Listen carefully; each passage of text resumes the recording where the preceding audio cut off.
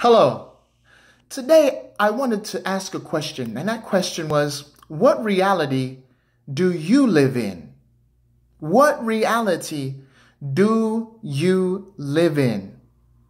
You see, when God called Abraham out of this place called Ur of the Chaldees, he did something very peculiar. Later on in Abraham's life, this man's name at first was actually Abram, until God changed his name into Abraham. Now, Abraham means father of many nations. And when God called Abraham this name by Abraham, he was not the founder of any nation. He was not the father of any nation.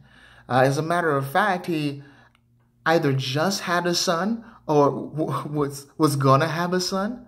Okay. And that does not denote a nation. So why did God call Abram Abraham? Does that make any sense? Was this God trying to deceive this man, Abram, who he called Abraham?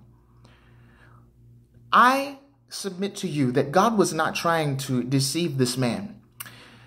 God was just letting us know how he operates. You see, when God says something, that's the proof. You see what I'm saying?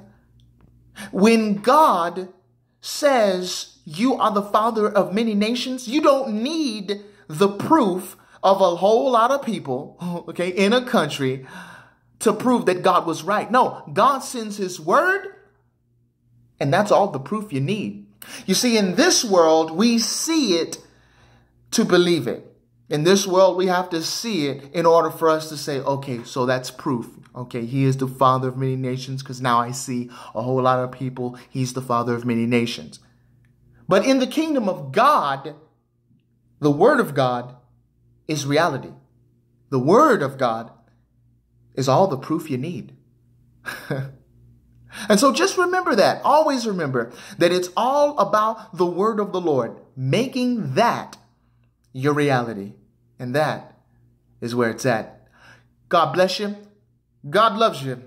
God smiles when he sees you.